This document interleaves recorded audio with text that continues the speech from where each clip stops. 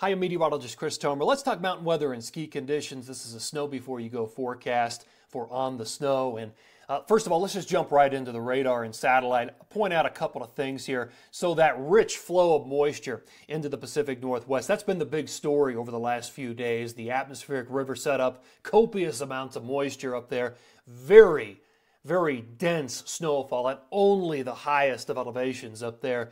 Well, it's going to come to an end. The very last piece of this is moving onshore and into the interior now. It's going to disengage and then move out as a low pressure. You can already see it happening with this arc of moisture moving into Montana, Idaho, Wyoming, down into Utah, and eventually that will move into Colorado, but there's an extremely large batch of wind associated with this in the atmosphere in the form of a strong jet stream.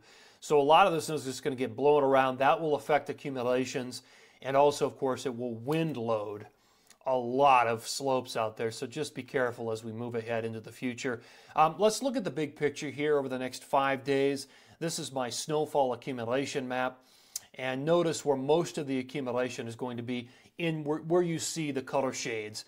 And so we're talking Pacific Northwest into the northern Rockies right there. And then that last low pressure that's part of the atmospheric river will move up into New England on Saturday and Sunday as a low pressure, could spin up into a storm with some accumulation. It's not set in stone, but it's a possibility that we'll take a look at. Look how dry it's going to be through California on the other side, the warmer, quieter side of the jet stream as we kind of move through the next 5 days. And let's talk about the jet stream. So again, all that wind energy is right on the front end of that jet. It's the last piece, again, associated with this atmospheric river setup that's coming to a close. So as we kind of move into the future, what we want to know is, well, what's on the back side of this? So we'll look at that, but look at that strong wind knifing in to Colorado and Wyoming on that last piece of the flow.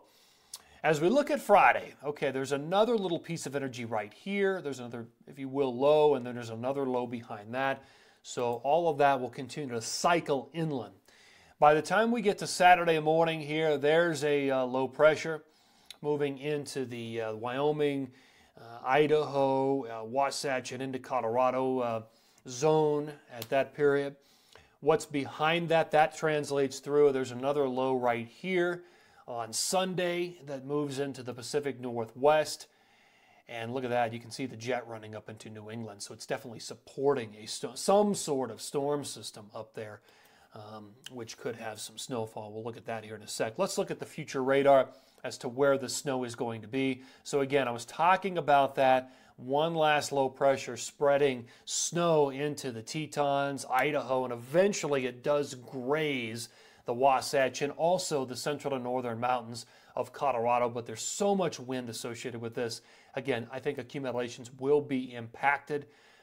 Look at how quiet it is in California and across most of southern Utah, New Mexico, and Arizona by Friday morning. Another storm, though, is rotating into the Pacific Northwest by Friday morning. And then that does throw a little, just a touch of moisture into the interior, but boy, there's not a lot associated with that. That will roll through Colorado on Saturday, and look how quiet it is across a large part of the west by Sunday morning. But another low hits the Pacific Northwest, keeps the snow going up into Banff and the interior. Then that low rolls into Montana, the Tetons, and Idaho by Sunday afternoon. All right, so let's look at accumulation. We'll do this in a couple of different stages.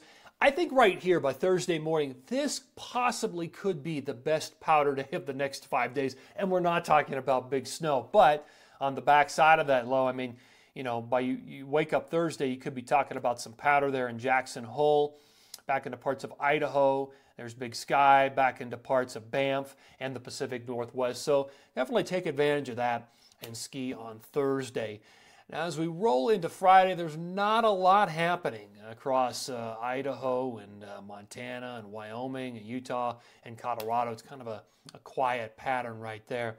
A little bit of extra snow comes in on Saturday into some of those areas, adding an inch or two.